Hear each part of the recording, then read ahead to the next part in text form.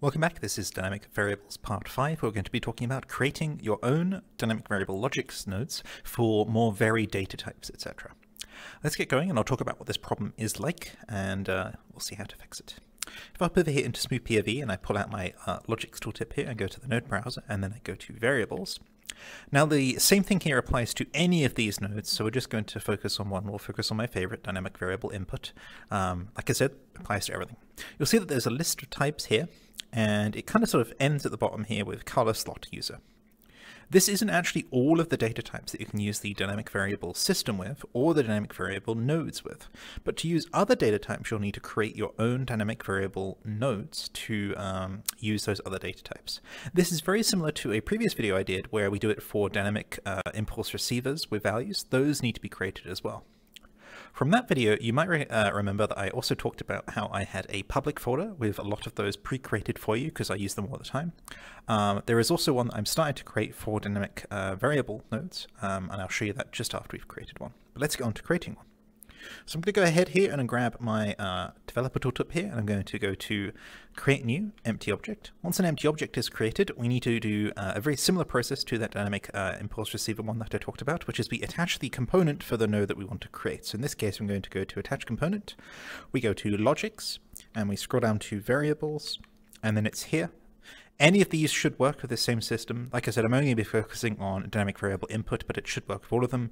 So there you are, dynamic variable input T. Once this is created, scroll to the top. You can actually scroll through this list as well. Sometimes there might be different things on this list which aren't in the node menu. For example, I don't remember seeing time span, but it might have been there. But if you don't have the variable here that you're trying to use, or the value type that you're trying to use, you can type it here, just like the dynamic impulse receiver video.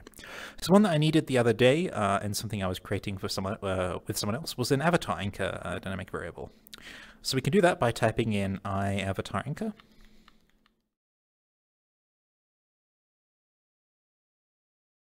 And that says dynamic variable input iAvatar anchor there. And we click that, and then we've got the component here created.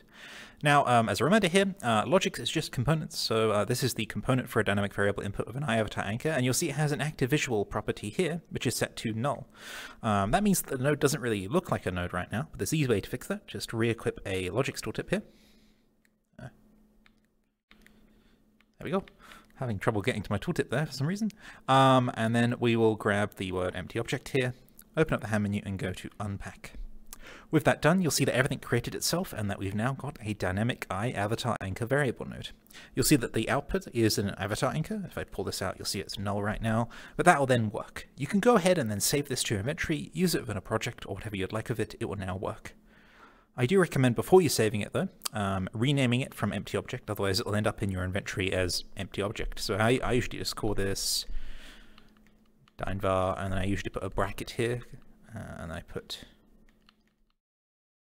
avatar anchor like that. And then I can go ahead and save this. I'll show you where I'm saving them. This is a folder within my public folder called logics. So, let me turn on private UI here so you can see where we're going. In private UI here, I'm in my public folder, and within there's a folder called logics, and within this folder there is now a new folder called dynvars or dynamic variables. And if we go inside here, you'll see I'm starting to create a collection of them. I will go back and regenerate the thumbnails after I'm done sort of playing around with them a little bit to make them a little bit clearer, but you can also just click them and they're quite clear. So this is read dynamic variable material. That is dynamic variable input with a sprite. That's very good for UX stuff. There's again, read dynamic variable for sprite, write dynamic variable for sprite, and input anchor, which is the one that I just created here. So do take a look in my public folder and take a look at these. If you've got any that you'd like me to include in this folder, do give them to me.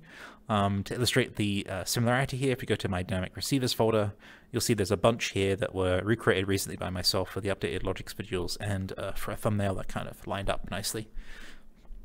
So I don't think I made an avatar anchor dynamic impulse receiver, but it might be somewhere along here. Might be that one or that one. No, that's user. That's datetime.